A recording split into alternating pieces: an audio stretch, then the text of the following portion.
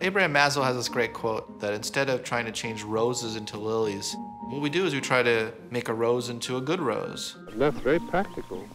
If we can really focus on our own growth and development and try to become the best us, that's the self-actualization journey. As a leader, inspiring self-actualization from others is super important and I think is often overlooked. And so, what does a self-actualizing workplace look like? This is Stand Together Presents stories, ideas, and advice from changemakers tackling our biggest challenges.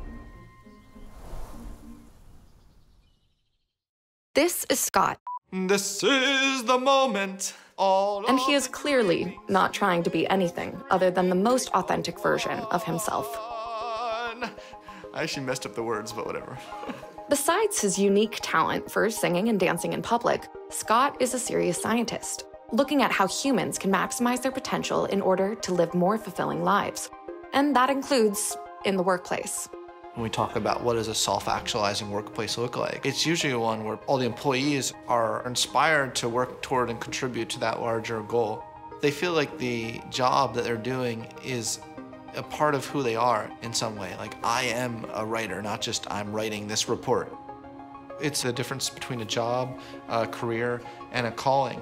When you just have a job, you're really just checking in and out as fast as humanly possible.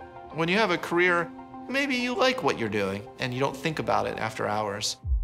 But when you have a calling, sometimes people describe being called into the future, and you are much more likely to be motivated by what you're doing, to have higher levels of life satisfaction, because it's something that is really beyond yourself. Scott argues that when your team harnesses their unique talents, they're also contributing their best towards the bottom line of your organization. So how can you create these conditions in your workplace? A good leader is one that is very good at spotting the unique strengths of their employees and allowing them to figure out aspects of their day in which they can use their unique character strengths and bring that into the work they're already doing, so that they do feel like their unique talents and gifts are contributing to that larger pie in the workplace. But also, you can send that message through your cultural messaging and even at the hiring stage, so these workers know that they have been accepted to work at the company because of their uniqueness, not just because of their good standardized test performance. That's a very different sort of messaging. And so really make sure that the goals that your employees are taking on are really the right goals for them, so that they don't lose sight of how all these other things they're doing are all harmoniously feeding into a larger purpose.